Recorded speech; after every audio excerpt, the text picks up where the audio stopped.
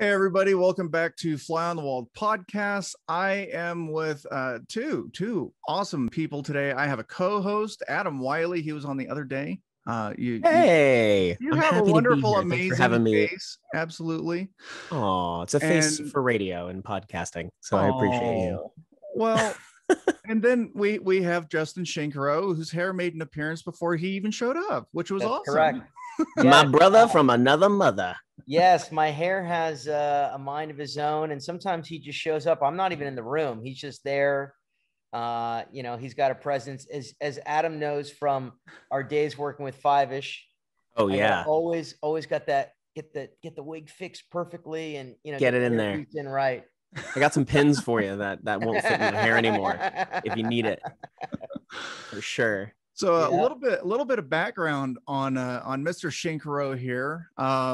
I only know of you through Adam and stories that he shares at night with us, playing Halo, and we play games.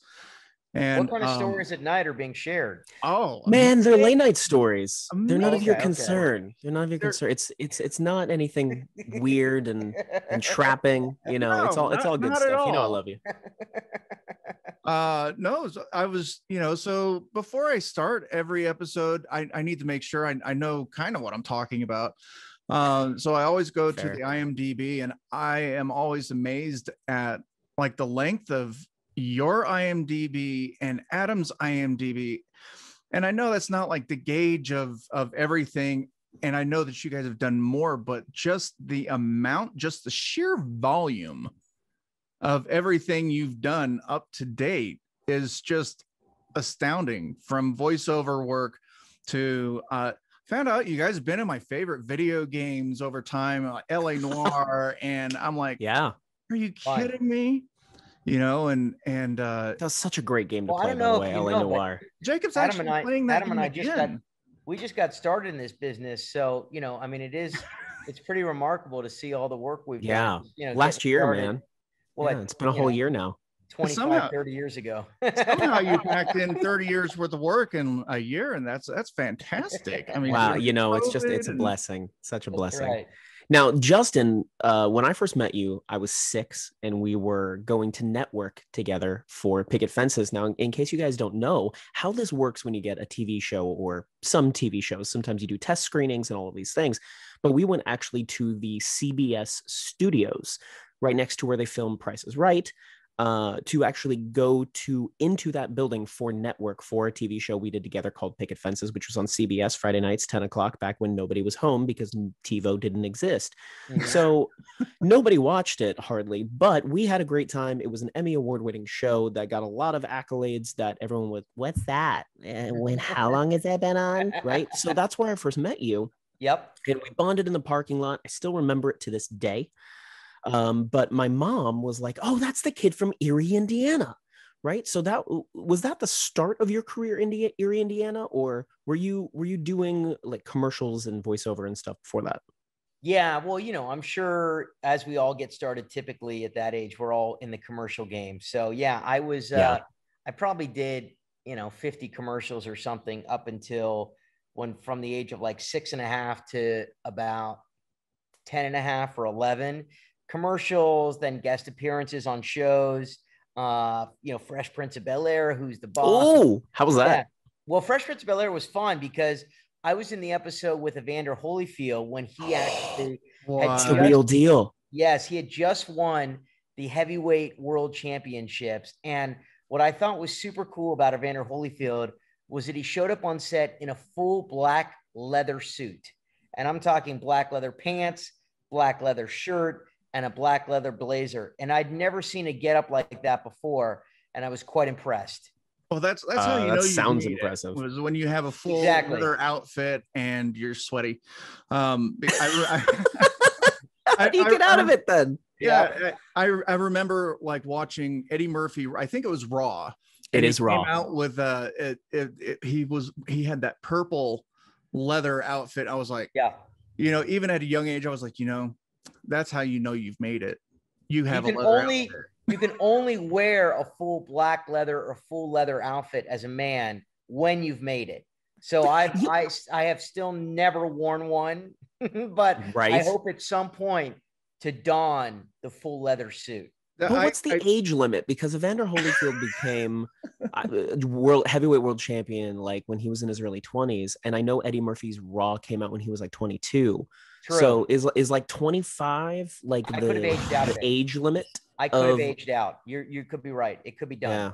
Could be over. Well, so anyway, going back to the good old days of the late 80s, early 90s. So the first major gig I did was Erie for sure, because that was a series regular.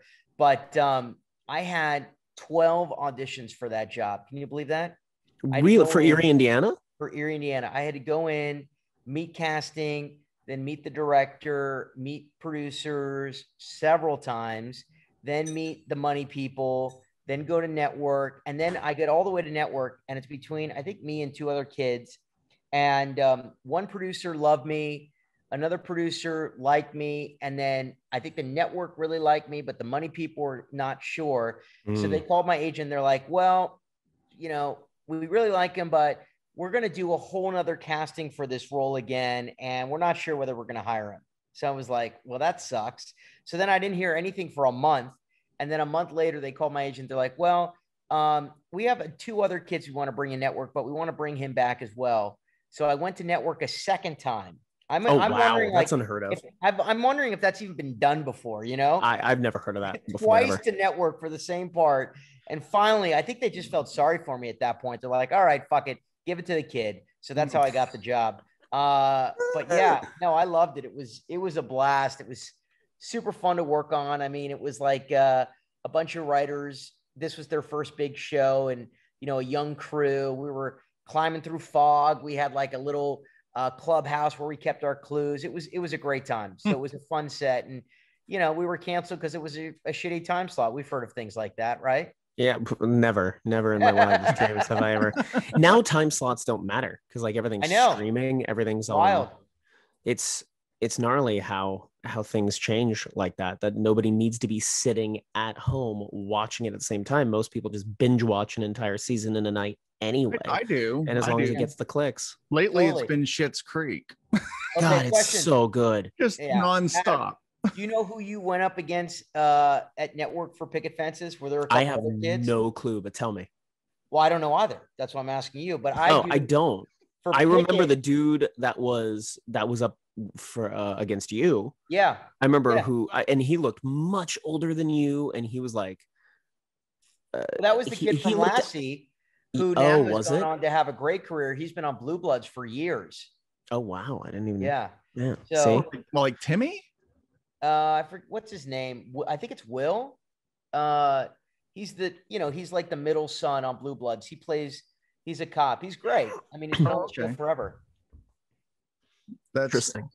Yeah, absolutely. I listen to your stories every time you guys tell them, and your whole story it's about having it being called back. What you said 12 times. That to me, I'm not in your business, but that seems like a lot.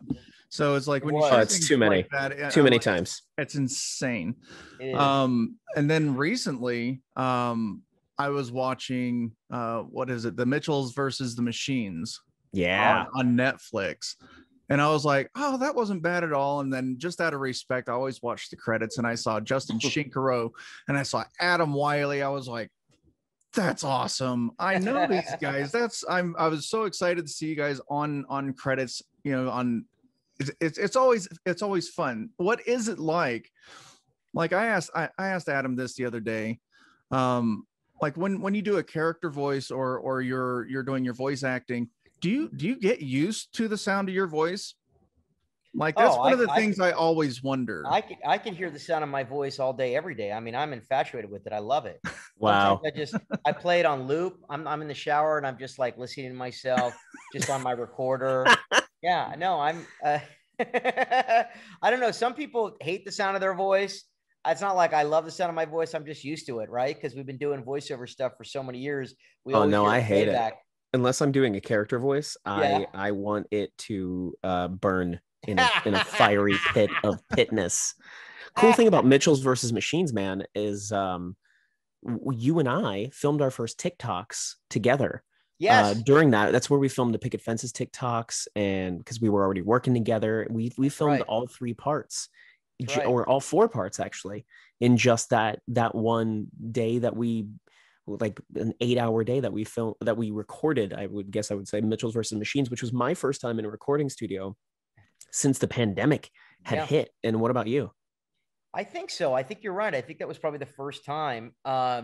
But yeah, that was my, we did the Adam's TikToks in the parking lot, and I was super impressed with how Adam had figured out what we were going to shoot and how involved they were, which is why he's crushing it on TikTok. And I'm a huge fan.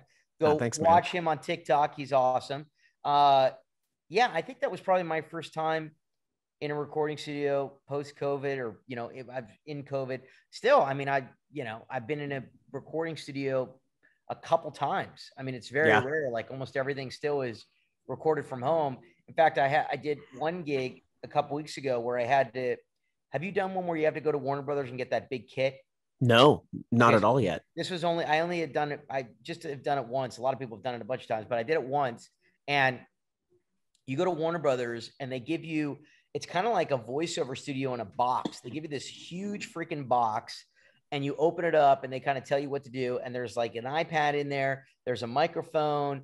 There's a mixing thing, and you just plug in all these things, and then they remotely handle everything. So you're on with the mixer and the sound engineer. Such a smart idea. It's brilliant. And it's just wild. So when I picked it up from the guy, I said, so, when do you think at some point, when do you feel like we're going to be back in the studio? Because it seems like COVID's coming to an end. And he's like, well, for ADR, he's like, I don't think it's anytime soon, because Warner Brothers, at least he said, is concerned about, they don't want to have any problems with liability. And because ADR is 5 or 7 people in a room, and we're kind of tight. Or more, depending on, that's right. Or 10 group. Plus. Yeah. They don't want to have any problems. So he's like, I think it's going to be for a while. It's amazing though, that, even when you have a group of just 6 people, for those of you who don't know, we're talking about like, we do a lot of not only voices for animation, but voices for like your favorite TV shows and movies and such. It's amazing how 5 to 6 people, or even 4 to 6 people, can sound like an entire stadium or a full restaurant. It's pretty crazy and really cool, like how that's all edited and mixed in. And I really think that like sound editors are geniuses for how they kind of put it all together to make it sound as realistic as possible. But you, awesome. Like me, you've been doing voiceovers and stuff for, I don't know, 7,005 years, about 7,006. 7,006. I was one off. Thanks, Max Maven. So you've done so many things. You were Charlie Brown, yes? Yes, Charlie Brown. Charlie Brown for a while. How was that experience, like being such an iconic Peanuts character? Get met, it pays. Oh yeah, that was my tagline. Yeah, no, Charlie Brown was cool. I mean, fun to go in there and knock out some Get Met commercials and do a couple cartoons. Of course, be part of the legacy of Charlie Brown and Peanuts. Yeah, I mean, just an honor to be able to be part of that crew. So a blast. I mean, super cool. My brother, Eric, was his skating partner for years was Charles Schultz's daughter, Deanna. No way. Yeah. For like, I don't know, 10 to 15 years, something like that.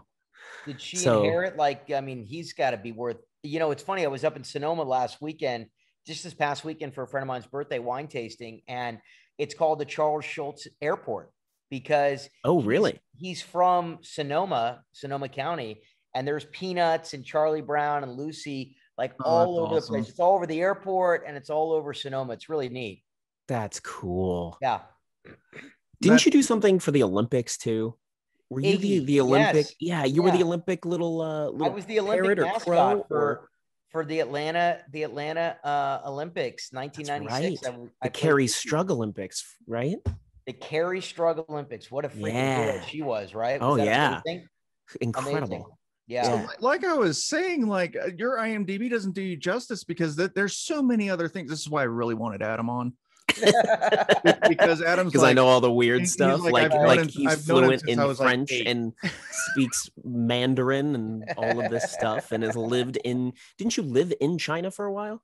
I lived in Shanghai for a year. Yeah. Oh, wow. It was crazy, awesome. man. I remember. I'm not quite sure why I came back. I hired. Oh wow. I hired you for a voiceover gig because of your multi-linguistic talents. I work for Adam now. That's right. That's true. That's very cool. Yeah. It was pretty rad. I mean, I haven't been the lead on anything like that where I could hire people. That was great in a couple years, but like it was so much fun to be able to do it. It's very stressful, man. I gotta say, like, I'm sure. Actually, it's really nice to not be a leader. I just did a gig. Tell you. I did a gig last week, and they wanted you to print out all the paperwork, scan it, and send it back in to the coordinator. So I do it, I scan it, I send it back in, and for some reason it won't go through. It says the file is too big. So then it bounces back. So then I upload it to Google Drive. I send that over to the leader, and he's like, oh, it needs to be done again. So, I mean, I did it several times, but I actually felt more bad for him because I understood he had like 6 people part of his group, and thinking like, like you said, it's got to be very stressful. Yeah, it's incredibly stressful. Like, because you got all that paperwork, to be honest, it's just, it's a lot. It's a lot of stuff. Like the more I learn about, like, I talk to Adam a lot, and I kind of pick his brain because overall I'm just curious in nature, and like I'll ask him, I'm like, why are budgets so high for filmmaking? And he's like, well, it's because of this and this and this. And then I find out about the, like the voiceover side and the ADR, and I'm like, oh my God, I don't know how, like, the person that has to put it all together has to be a genius, first of all. And then on top of that, you realize, because I'll try to mimic things on my own. I'm like, I wonder if I could do that. And Adam posted this TikTok because I didn't know what he was talking about.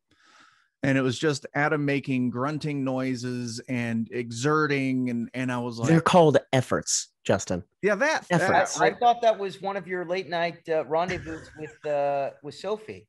Oh, that's what it always sounds like, right? It always sounds weird and crazy. You weren't recording one of those? I mean, I might as well be recording something that's odd and crazy when you're doing efforts. It always sounds like that, right? It's, you take it out of context and it's just people going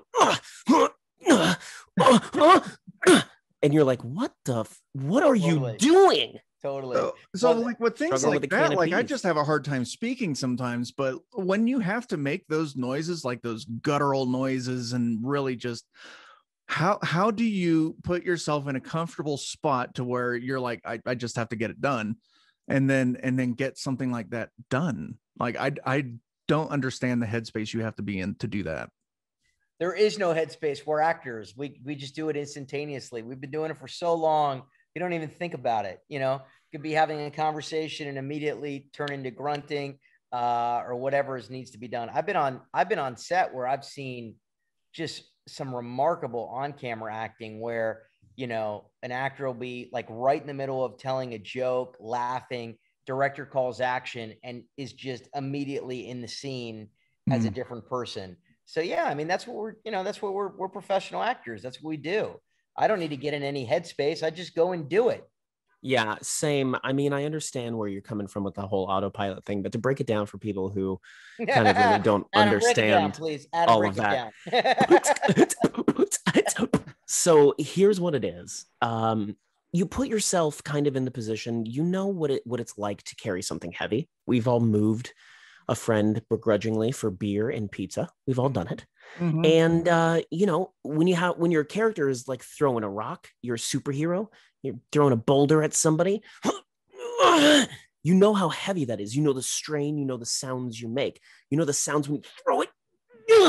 It's hard. It's not easy. It's not like right? It's a hard lift. So you put yourself in that position of almost memory recall when you've done something that's similar, so that you can kind of like associate it. Well, I mean, I'm not throwing a car, but obviously a car is thousands of pounds. So this person's not going to have an easy time just going ahead and picking it up like it's a baseball, unless that's their power, right? So you put yourself in the position of what you think might relate in your world to the world that you're seeing on the screen that would fit. That's a much better answer. You should have asked Adam.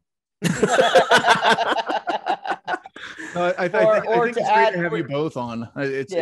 Or you know, just to add to what Adam was saying, like in a fight sequence, for example, you know, you just kind of imagine what it's like. You know, a lot of times we play somebody who's been shot or is in a fight. You did. You've gotten shot. You've been in a fight. You've done all of that with me. Right. Exactly. Done it all. So it's like you kind of imagine like, oh, what would it be like if somebody, you know, hit you across the head and then socked you in the stomach and kicked you while you're on the ground. And you just kind of, I mean, even though that fortunately it hasn't happened, you kind of imagine what that situation would be like and what those emotions and those guttural sounds would be. And you just go for it. You know, you just make it happen. You also kind of know what it would be like to be shot-ish, because in Picket Fences, there was a school shooting episode, which was super heavy. And you actually got shot in that episode and had to be squibbed. And I remember that was very intense because we didn't know how your body would react to the squib. We didn't know how it would be. It ended up being much, much simpler than everybody thought. For those that don't know, what's a squib? So a squib is actually a little pop of CO2 cartridge that you put onto your body in front of like a light kind of vest. And what it does is it simulates a gunshot wound. So it will blast CO2 through the shirt, but it will have an impact or a kickback, much like shooting a revolver. So your body will go backwards, which is why you have to have a fall crash mat behind you unless you're wearing a turtle, which is a back vest with a spine on it, like you would if you ride a motorcycle. Right.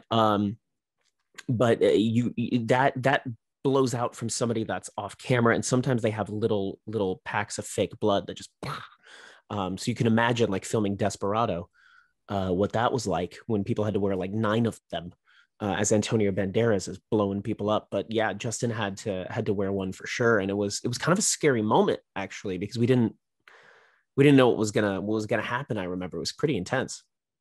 Yes, right. I'm just plugging in my my battery. Give me 1 second because I'm losing juice. Yeah, no worries, man. No one wants to lose the juice. Yeah, no squeezing the juice. Squeezing the juice. Do I have anything interesting for you? Let's see. Swimming, Swanson. Maybe Samsonite. Oh yeah, it's right here. Samsonite. I was way off. I knew it started with an S though. Oh, I'm so glad you're on today. It's that there's so many things, like, you know, I wouldn't think to ask, but you've known Justin since I think you said you were 8. We practically grew up together. I was 6 actually when I first met Justin. So I mean, I've known him for 30 years, 31 years actually. Yeah, crazy but going town. back to what you were talking about, Adam, that episode where I was shot, which was interesting because I remember that was the first time I held a gun, because they had, you know, they had blanks in it, but it was so heavy and it freaked me out. And then the kid had to point the gun at me to shoot me. And I said to I don't remember who was directing that episode, but I was like, can you please like not have him point it directly at me? Just have him point it slightly away from me. And Brandon Lee, like, man. Yeah, exactly. That's what I was thinking. And the director's like, oh, well, there's only blanks. And I was like, I don't care. Like, I don't want the gun pointed at me for some odd, scary reason. And it was still very nerve-wracking. Like, having a gun pointed at you was fucking terrifying. You don't need to act in that moment. Oh, Justin knows all about that. But Justin, unfortunately, has not had a blank gun pointed at him for any reason. That's even scary. That's really scary. He's dealt with real guns as a military vet his whole life. That's, you know, it's never a good feeling. And I totally get where you're coming from, because like Adam was saying, you said it was Brandon Lee, right?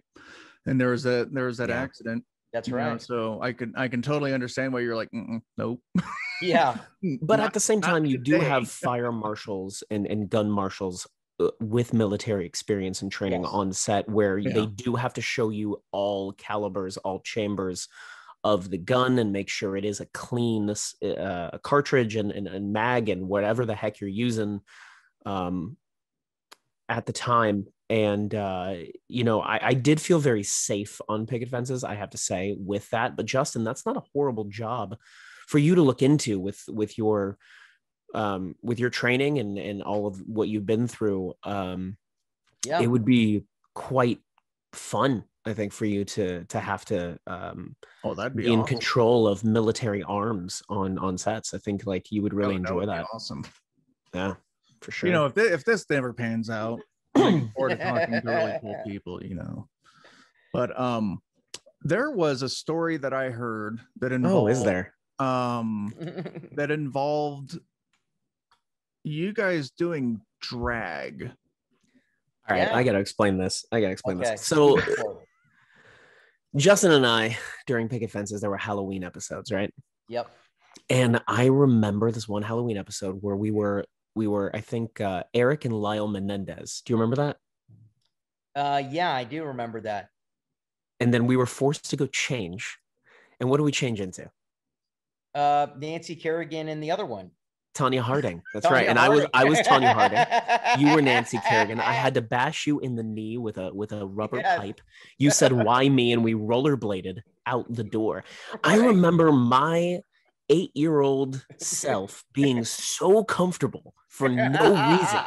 Well, because you were a leotard. Dancer, that's why it was no big deal for you. I mean, that's probably the answer, is that I'd worn leotards my entire life.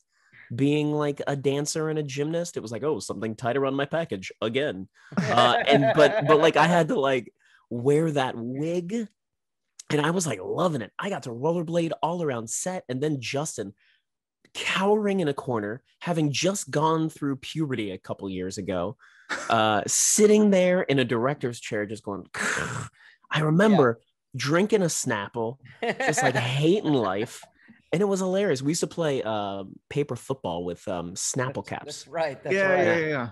Oh yeah. No, you're absolutely right. I was not loving that for sure. I remember vividly having a memory of coming out of the makeup trailer. And you know, Adam, like when you come out of the makeup trailer, there's those like 2 steps before you get down to the ground. They're big steps. They're not like little steps. And they're precarious to begin with, no matter if you're, just wearing regular shoes or not. They're wonky. I was wearing these high heels. They had me in these high heels for Nancy Kerrigan.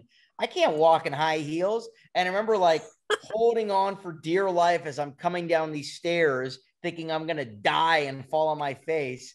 Fortunately, I made it. But yeah, that was definitely not one of my my most enjoyable moments for sure.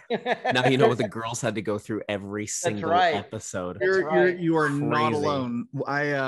So I'm a Freemason, and within Freemasonry, there's a couple little branches that branch off for the younger people, right?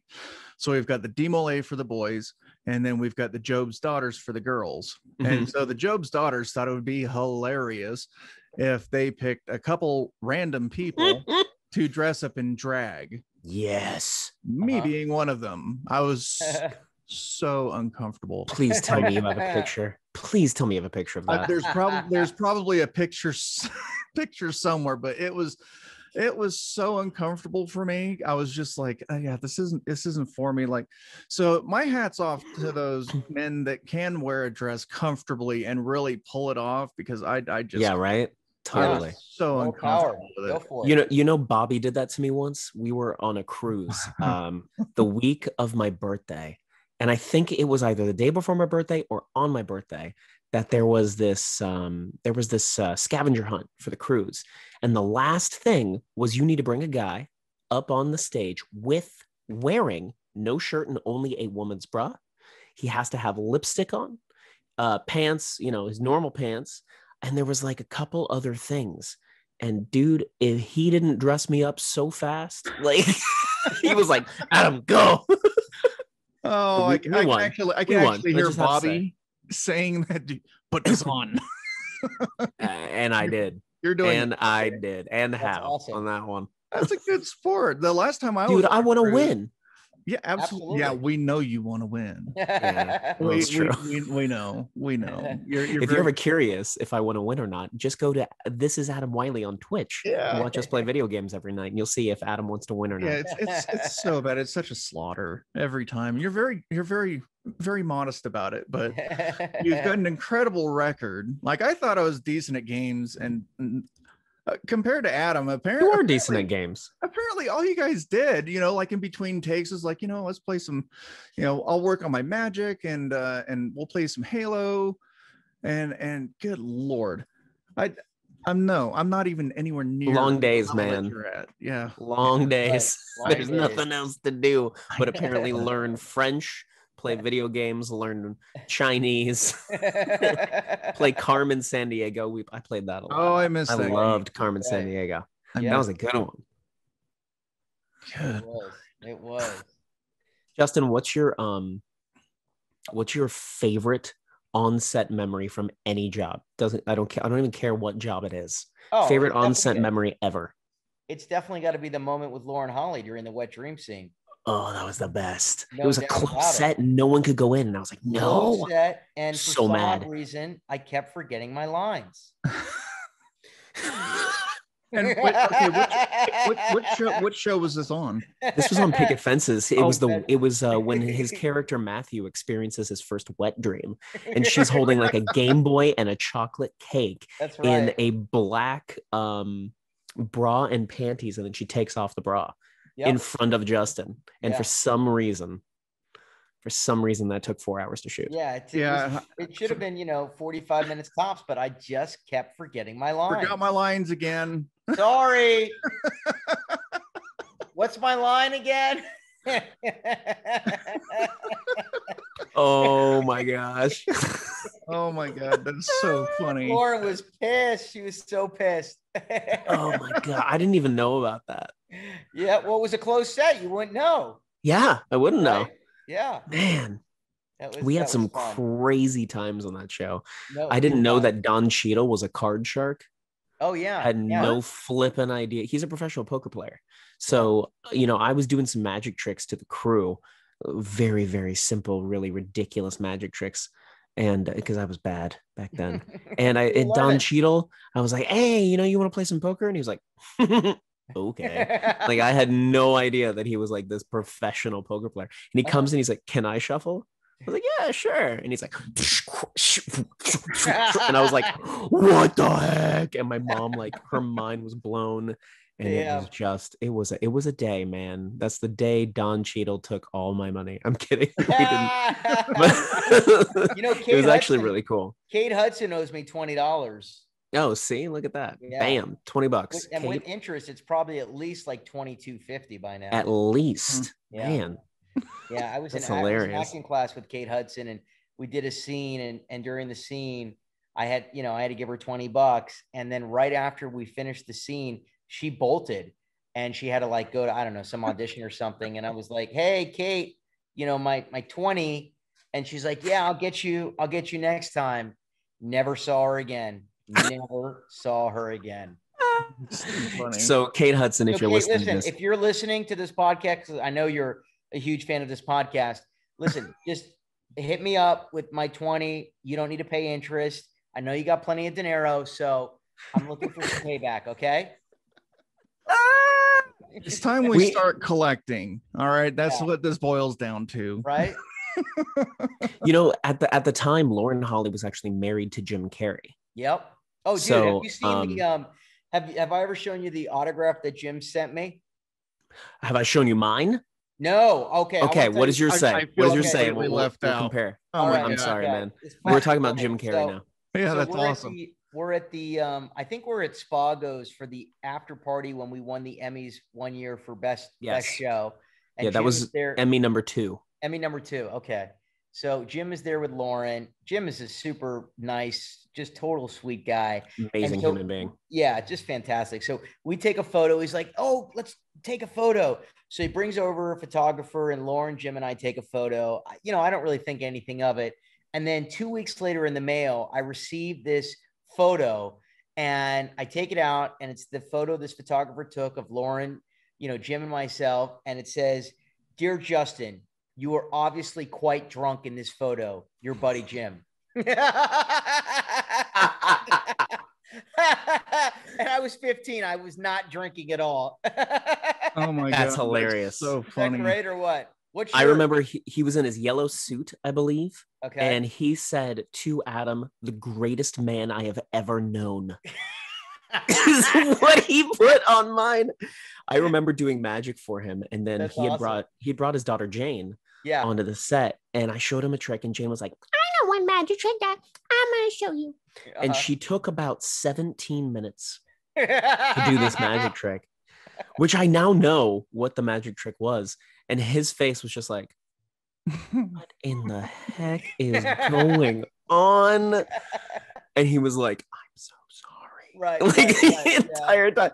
He was so fantastic. Yeah, like one of the awesome, best dude. People Totally. ever in life. I agree. Like that's one entertainer I would really just love to just sit and have a cup of coffee with. He's it'd be fascinating, man. Just cool. You grow up with him. You guys clearly were in a different little bit of a circle with him. But the outside growing up and watching him on like in Living Color and all his characters, and it was just we still reference Fire Marshal Bill and Lloyd Christmas and go in there. And, I mean, you played it earlier, the Samsonite clip. Yeah, the Samsonite clip. See, big gulps. Simmons, Swanson. Maybe it's on the briefcase. Look on the. Oh yeah, it's right here. Samsonite. I was way off. I knew it started with an S though. It comes up almost every night we play. There's always some reference to Jim Carrey, and then he started doing paintings and just these massive pieces. I don't know if you've seen them, but they're amazing. No. The guy he has got a little bit of talent, Jim, and a little bit. He's a talented-ish guy. Yeah, I taught him a lot, so.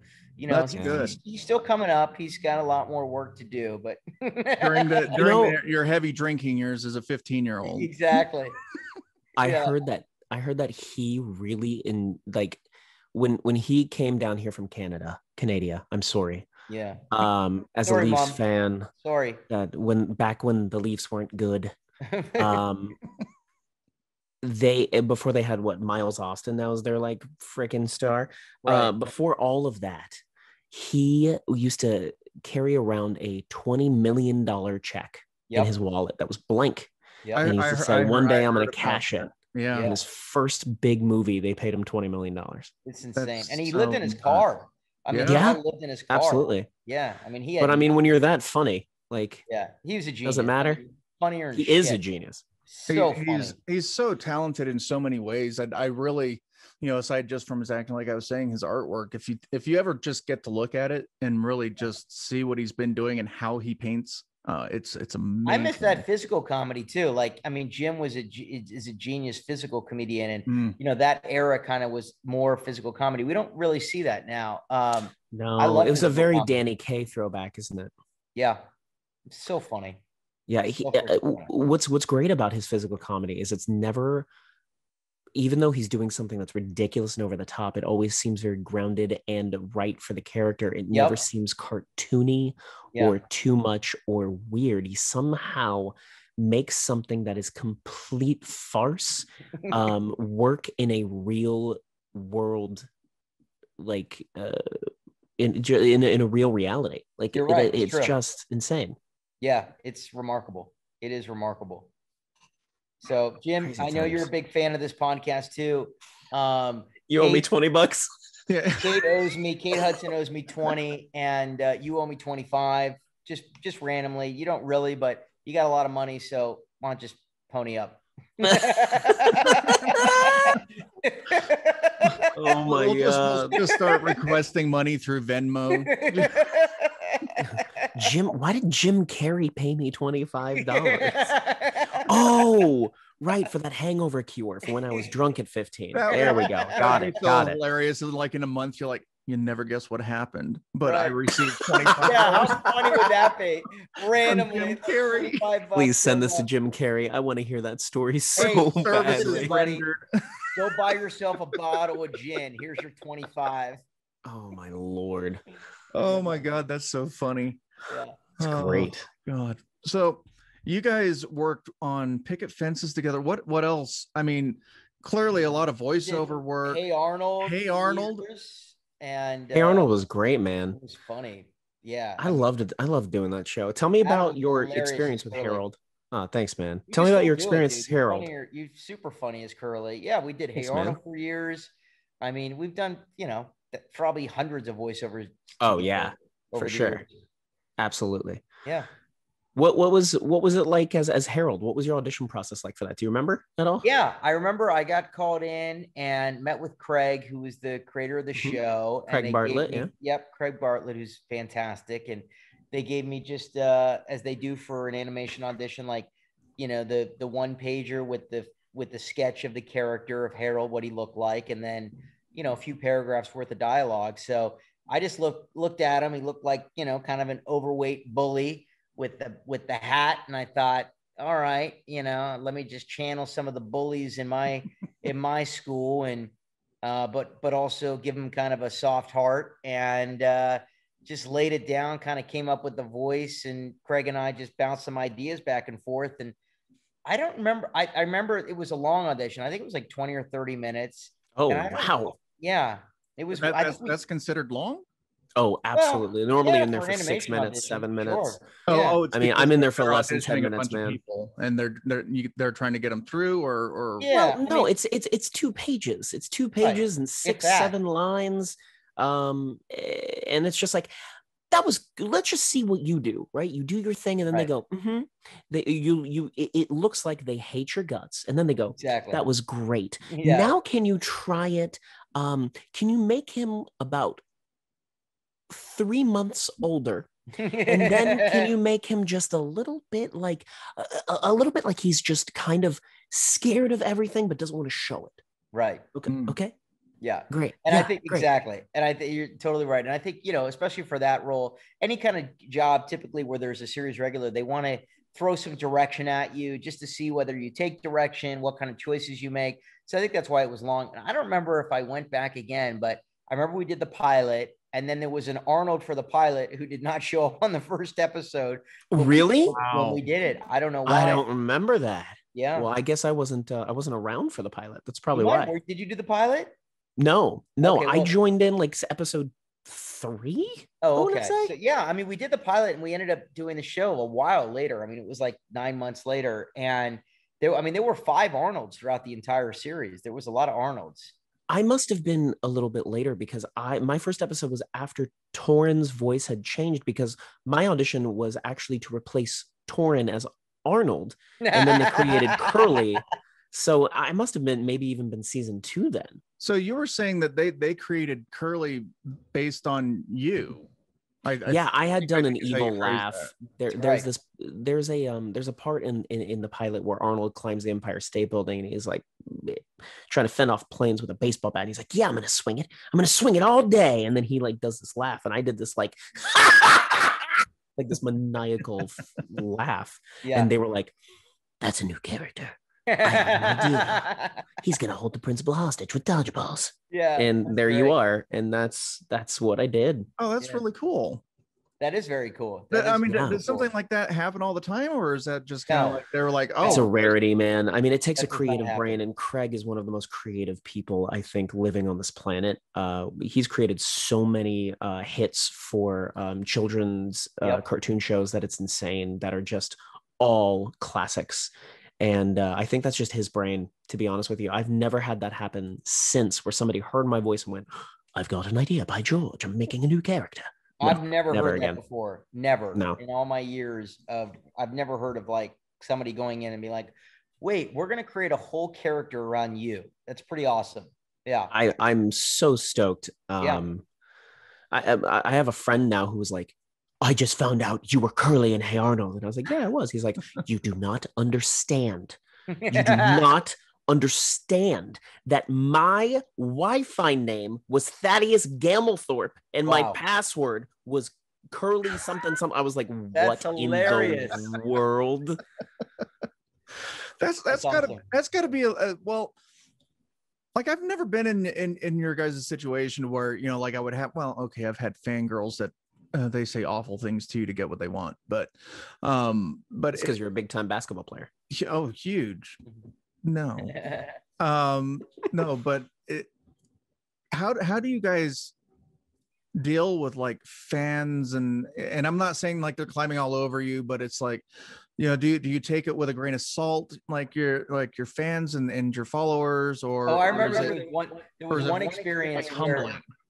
one experience where I was in high school and we went to Washington D.C. for like a school trip, and I was watching. It was when Beverly Hills 90210 and Melrose Place were really popular, like in the mid 90s.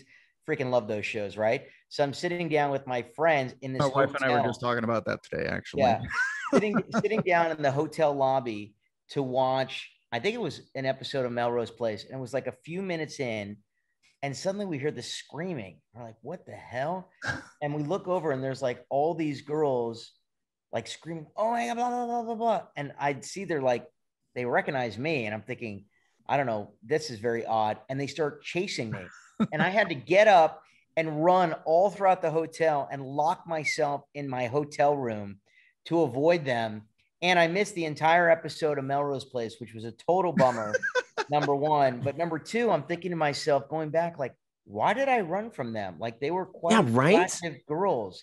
What was wrong with me that I was like running away? That was pretty dumb. Let it happen. Let the Axe commercial be. Exactly. You know? I mean, see how it plays out. I'm like, what was I thinking? But that was my only like crazy kind of situation. Other than that, you know, fans are super sweet. Usually they're very complimentary, and it's great. I mean, that's like one of the, at least, I mean, I'm not, you know, a big actor where you can't go into a restaurant or, you know, you're totally neurotic. It's just once in a while fans compliment you or just say nice things. And yeah, it's great. I mean, who doesn't want to hear nice things told about themselves, right? Yeah, it's the same for me, except on social media now I have a TikTok presence. Yeah. And here's the thing is that people either recognize me right away and they're like, oh, you know, they question, they say, were you ever an actor or weren't you a child actor? Which is always the biggest insult because that implies you're not acting now. And I, you know, clearly am. But they don't know it's an insult, so I get it. Right. But then there's the other way around it, which I have red hair. I have this face that can look like a lot of other faces.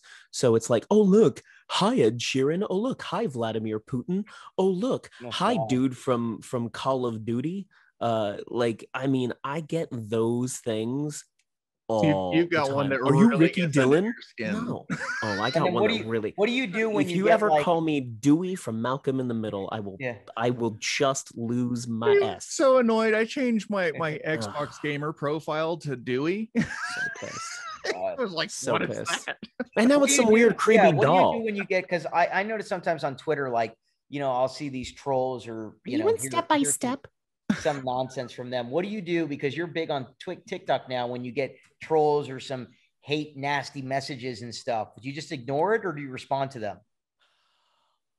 Justin and I have a big. Sometimes I will say that you're tactful, and I am. The way that you approach the trolls is that you're firm, but you're nice about it.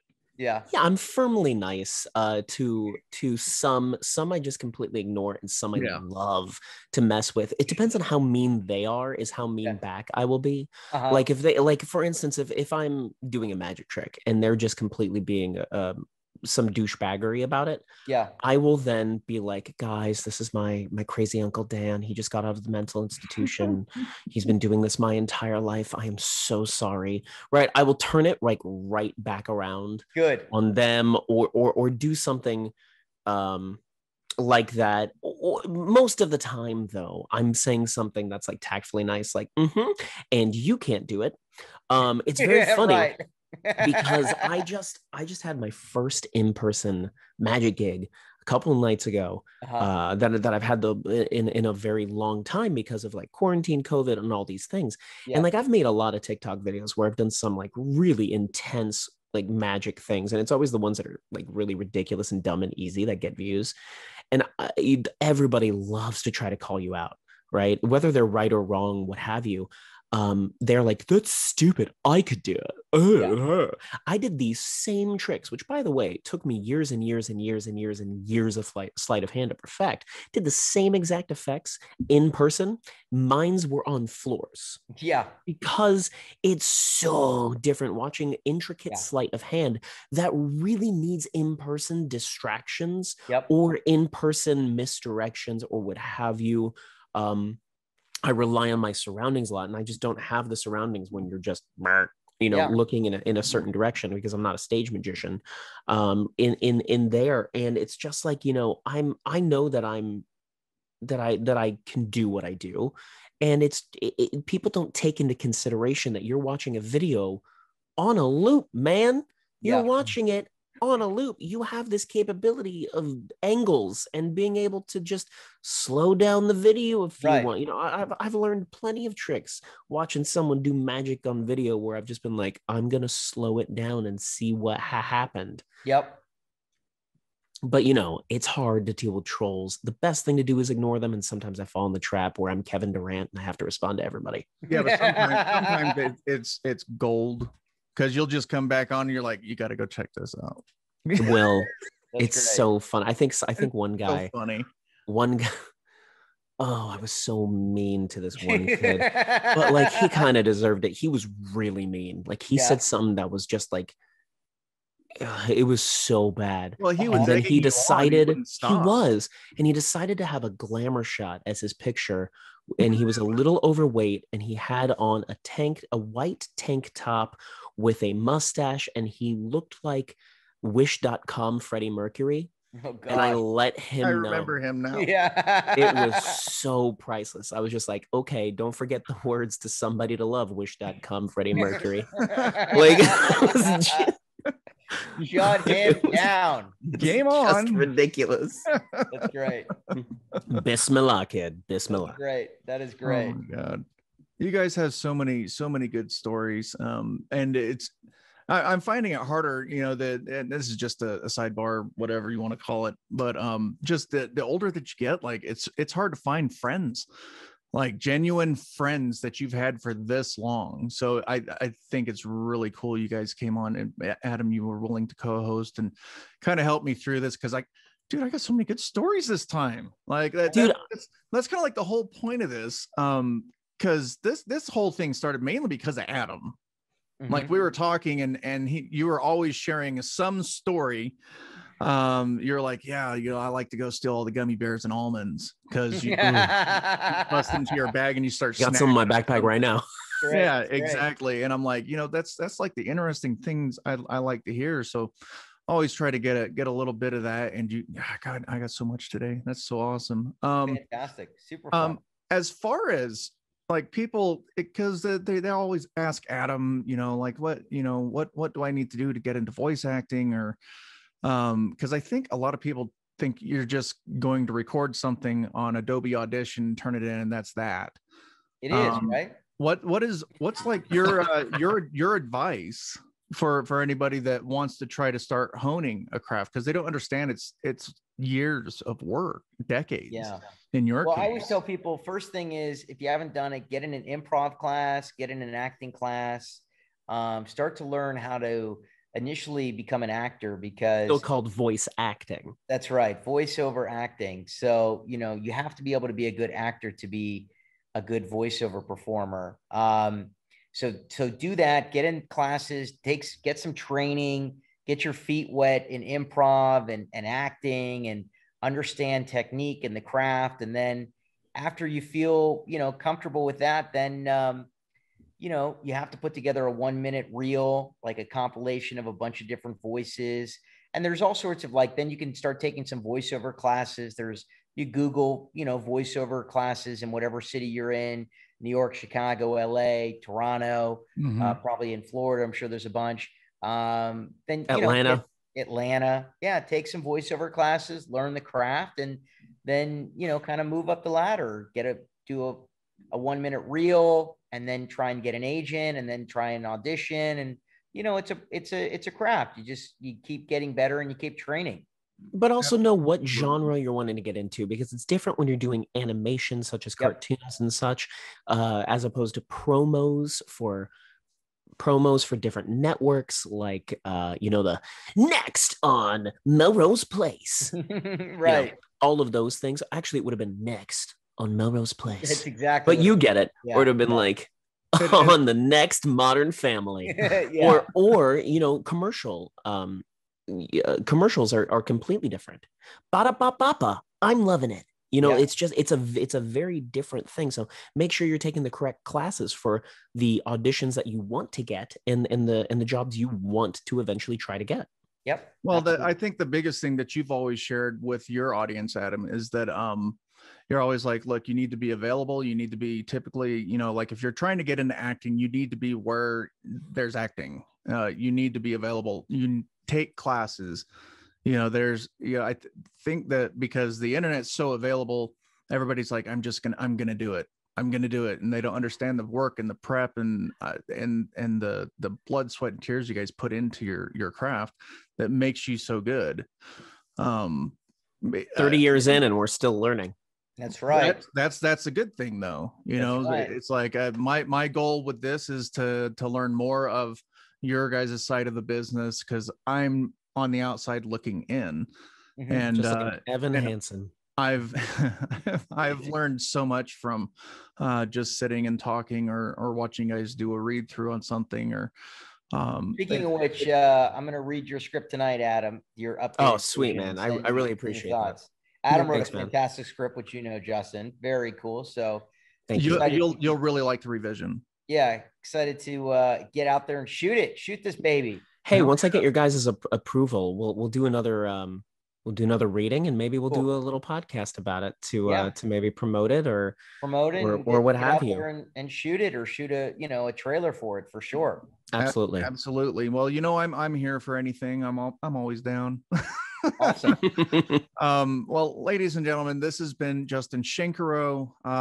If you don't know his face, you definitely know his voice. It's a lot like Adam. You guys are well known, whether the audience knows it or not. Hey, Arnold, come here, I'll pound you.